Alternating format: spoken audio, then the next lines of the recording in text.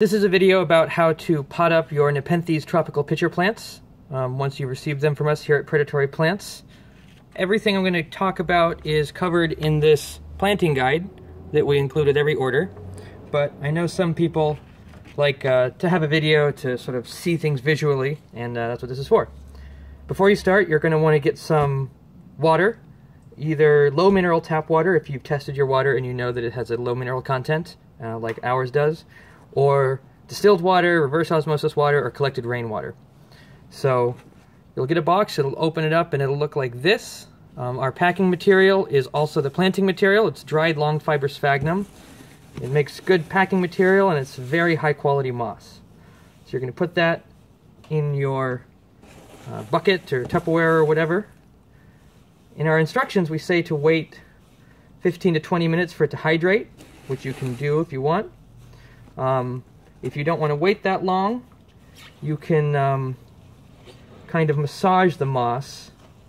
It's basically a sponge.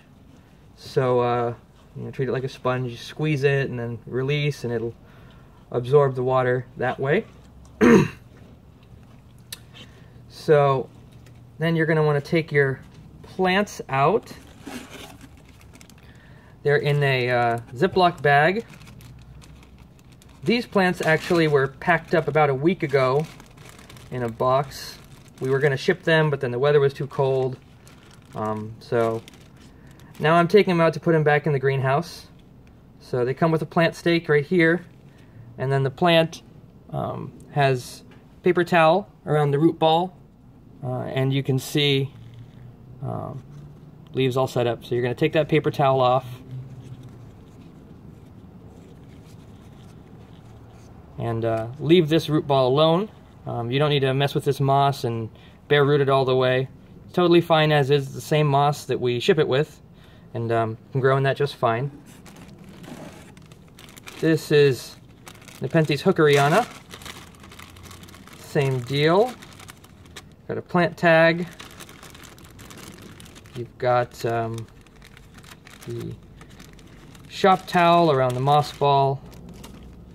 All the same stuff. So there it is right there. We also include pots with every order. We have 2 pots, and so as many pots as you order plants, and so you're ready to go. You may notice I'm wearing gloves. That's because it's kind of cold in the greenhouse today, and also my hands are kind of sensitive to water. You don't have to. Sometimes people who work with a lot of sphagnum wear gloves to avoid a thing called sporotrichosis, which is a condition that comes from certain fungal spores. If you have broken skin, the spores get in your hands. It can be bad, but it's not common for the average person who's not handling sphagnum all day long. So you can do this barehanded if you want. So take the plant and the moss, which is pretty hydrated by this point,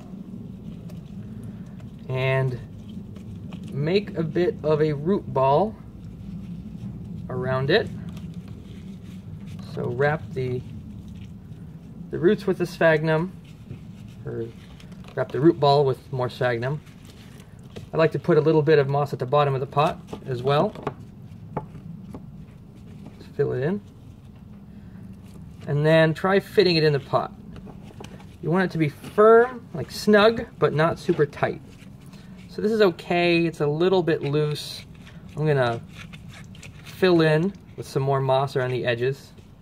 You want to plant to about the same depth as the paper towel was wrapped. So that's on the planting guide. So fill in the moss on the edges right here for this guy.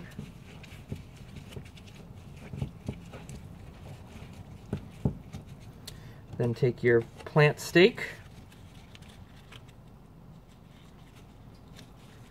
and you're ready to go. You can grow that wherever you put your plants. We'll do that again with this Hirsuta spathulata.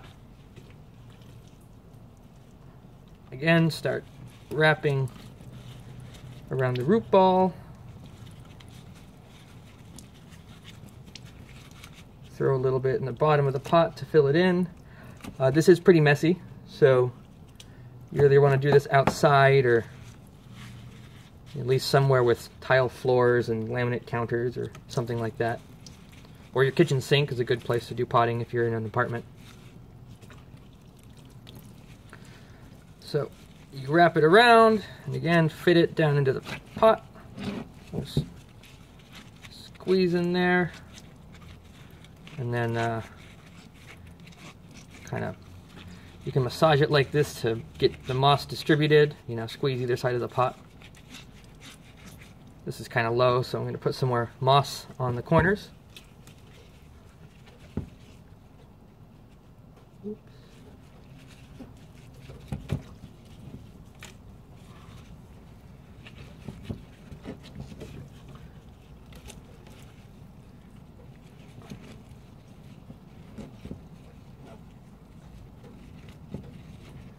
So you just kind of finish filling that in.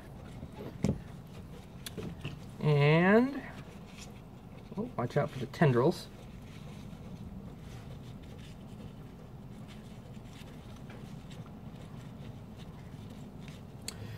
And you're good.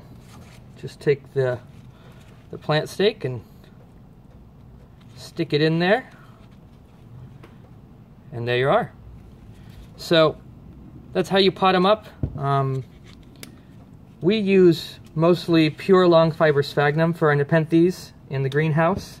That works with our style of greenhouse growing and watering and all that.